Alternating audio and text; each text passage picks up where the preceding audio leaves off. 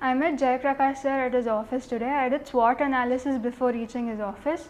I understood my strengths, weaknesses and opportunities, and I got a clarity to work towards my goal.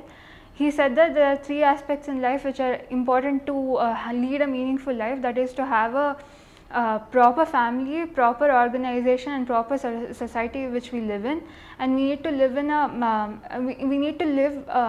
we need to work on it continuously to reach the harmony and to reach the purpose we want in life. I'm happy that I found a mentor like Jayaprakash sir, who is very supportive and friendly, who is helping me reach my goal. And one thing I liked about Jayaprakash sir is that he wants me to grow infinitely and become an expert in my field. Thank you.